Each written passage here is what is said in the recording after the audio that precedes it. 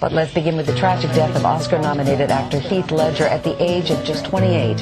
Yesterday, according to New York police, a masseuse and a cleaning lady found him face down at the foot of his bed.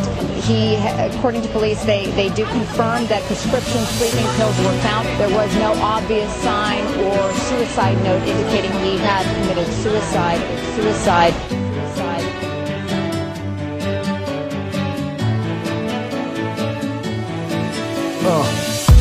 But the saddest thing is passing out half awake, pop too many, too late to call anybody almost funny, so I laugh to myself, lay back and wait. I was taught to keep a sense of humor. It's hard, but you win, you lose some. Handful of Ambien and benzos, write it quick, no light up a square with nothing left but the chewer.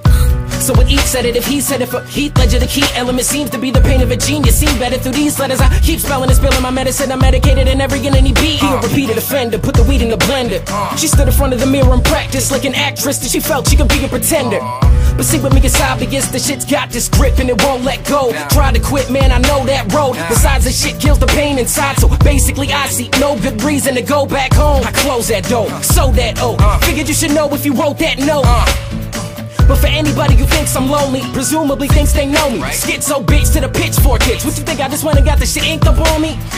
All the syringes are broken, so I'm out into the open, hoping to get a fix, then I hone it. When you dozing, closing, turn kids into grown men. I eat my pills, they love me. I trust my drugs, they trust me. Someday I may just be found face down in my hotel room. I eat my pills, they love me. I trust my drugs, they trust me. Someday I may just be found face down in my hotel room. As my story begins, I got a palm full of Vicky, and I'm about to dig in, and this is where it gets tricky. As I'm sitting there, my mind begins to roam the city. Pretty bitches, no, pretty bitches, cause I'm that picky. I get sick as I sip my Mickeys, hear my heart thumping. Yeah, I'm about to have a heart attack like Michael Clark Duncan. Was that too soon?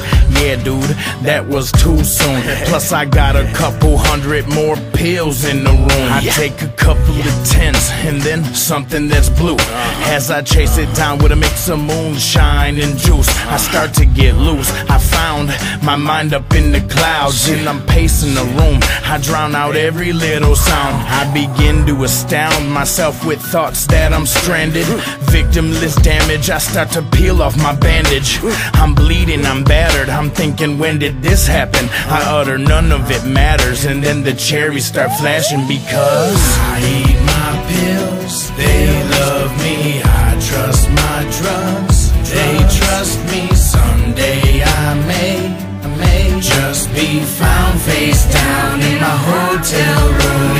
I eat my pills, they love me. I trust my drugs, they trust me. Someday I may just be found face down in my hotel room.